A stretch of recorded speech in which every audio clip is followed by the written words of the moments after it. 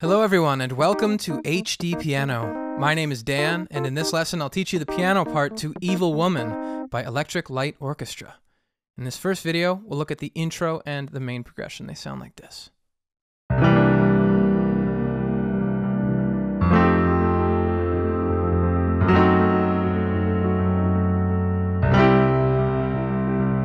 here comes the verse.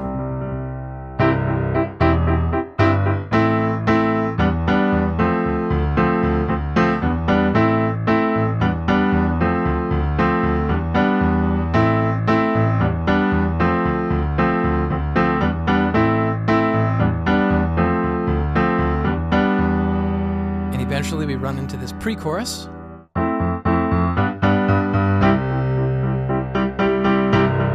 Chorus.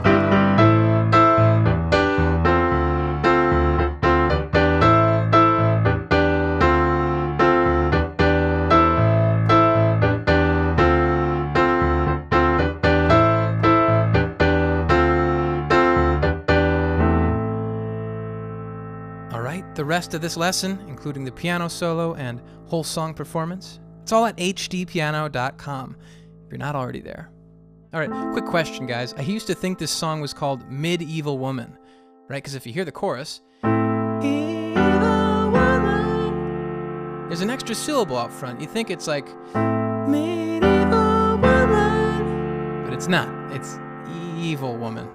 So I'm wondering, are there any song lyrics or song titles that you got wrong from the start because you didn't read it, you maybe heard it on the radio, and you could never unhear those lyrics? I'll be curious what you come up with in the comments below. All right, let's start on this intro. We have these nice kind of rattling pads. C9 is this first chord, C is in the left, E, G, B flat, D, and this is middle C, by the way, so we're kind of low on the keyboard. Take this same chord shape and move it up to F9. F's in the left, A, C, E flat, G in the right. We're going to kind of collapse that chord on itself. Now we have an F sharp diminished 7. F sharp's in the left, A, C, E flat, F sharp in the right. And then finally, a nice big C major chord. C's in the left, G, C, E, G in the right. Let's go over those again. C9. F9, F sharp diminished 7, and C major. Now when we play these, we're going to tremolo over these chords, okay? It's kind of another word for shaking, okay? So we're just going to shake each chord. A couple schools of technique on this. I prefer the kind of bottom to top. It's a very methodical approach. You can see it in slow motion. It's more or less what I'm doing there. Other people prefer maybe sort of more of a rocking motion. It's more frantic. I like to stab it and then kind of carry it through with that bottom to top motion. So anyway, that's how we will play those chord pads. Now we have what also happens to be a part of the pre-chorus. It's this fun piano riff, maybe the most recognizable measure in the song outside of the chorus.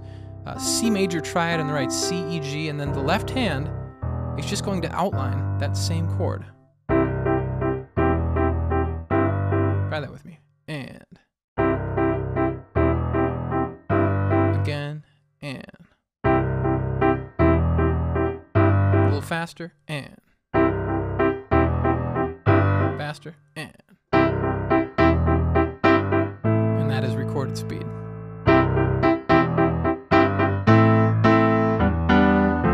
Now we're into the verse riff, and the verse riff is so similar to the chorus, so we'll kind of lump them together. We start on this A minor chord.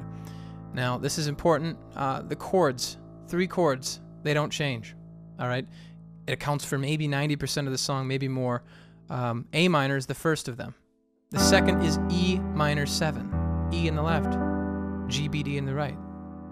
And the third chord is D minor 7, D in the left, F, A, C. We're just shifting like so. So the right hand is just doing this planing motion just shifting downward and then back upward. A minor, E minor 7, D minor 7, E minor 7. Okay, that general chord progression, that's going to take us through the rest of this song. So don't forget it. Now, we got to talk about the rhythm.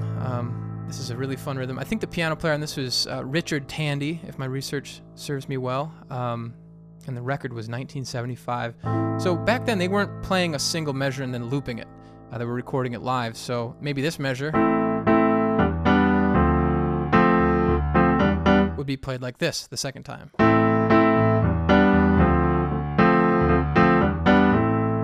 All right, because he's playing live, he's improvising, and he knows that if he holds true to that simple chord progression, that he really can't mess up. Okay, that's something I talk about in a lot of my lessons. So let's get into the actual specifics of the rhythms in this verse part.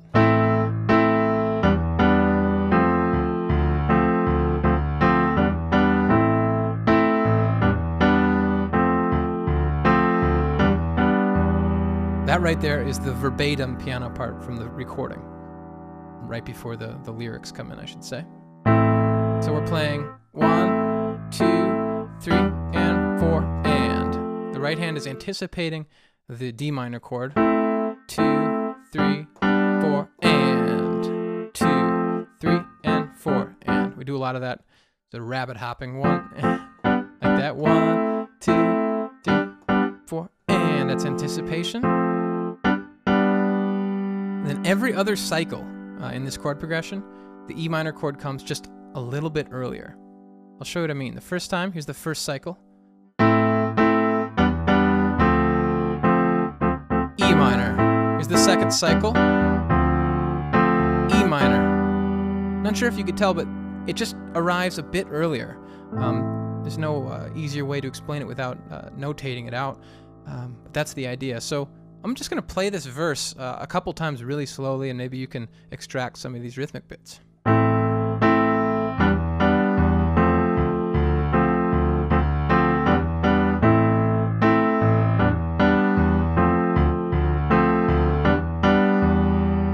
And the left hand, watch the left hand here.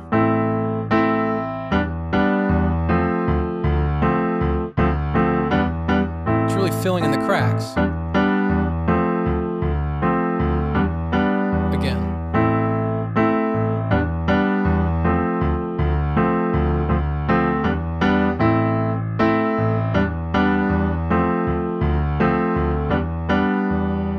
So that's the verse.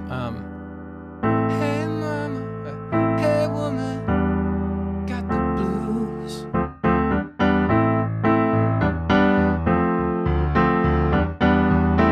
You're going to hear just some really subtle nuances within that chord progression. I'm not going to talk about too many of them. They're so subtle. They're just little rhythmic alterations that are really hard to explain without notating. So let's go into the pre-chorus now. This is the just a few bars right before the chorus. We have an F major 7, F in the left, A, C, E in the right, and then a G root position triad. It's just G, B, D in the right. And then we have this big C chord we've seen before. And then I mentioned in that intro part that this would come back as the pre-chorus, and it does. Instead of the triad in the right hand being this small, we're actually expanding it by adding a G on the bottom. If your hands can't reach, no problem. Just play the triad. So here's the pre-chorus with rhythms.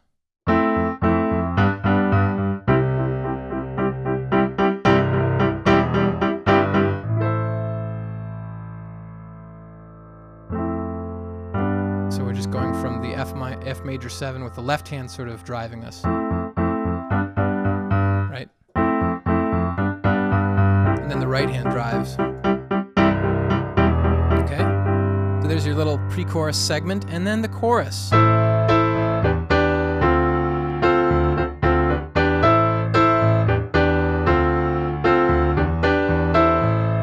Now this is going to seem awfully similar to the verse because it is. It's the same chords. They're just a little wider, more expanded. So this A minor chord is E, A, C, E, and it's higher on the keyboard too. Okay? And then similarly, we're just taking this chord shape and we're planing it down and then back up again. To down to E minor 7 and then D minor 7 and then back up. And then the only other thing to address is the rhythm, which again is similar to the verse.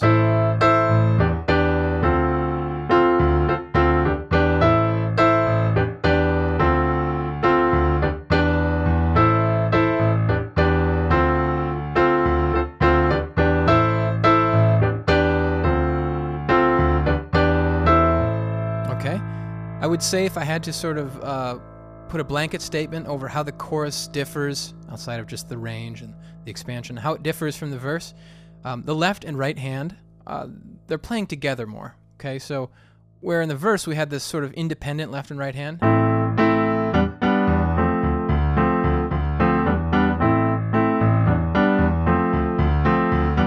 it was almost acting the left hand as a bass line. You can hear that there. In the chorus, they're sort of playing together more.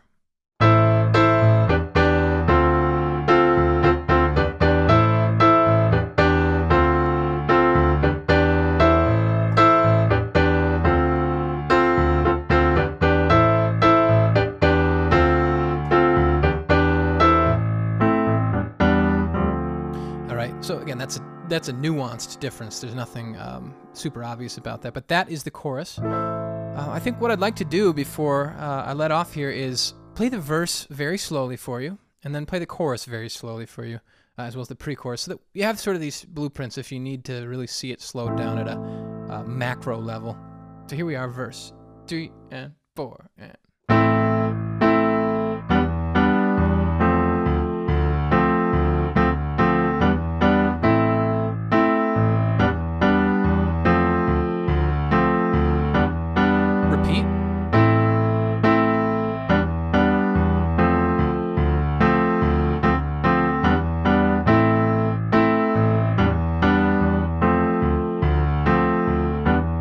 Here's the pre-chorus.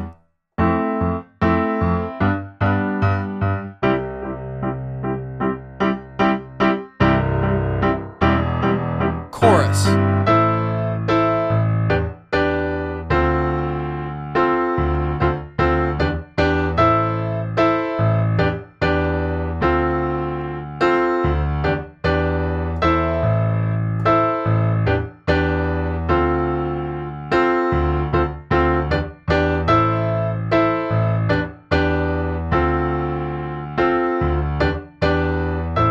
Back into the verse.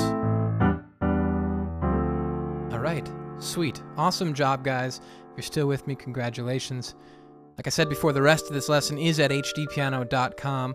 If you're on YouTube, please give us a thumbs up, subscribe, drop us a comment below. Those misunderstood song lyrics, I'm really curious about those. And then I'll see you over at HDpiano.com. I am Dan, and we are the home of the hybrid piano lesson.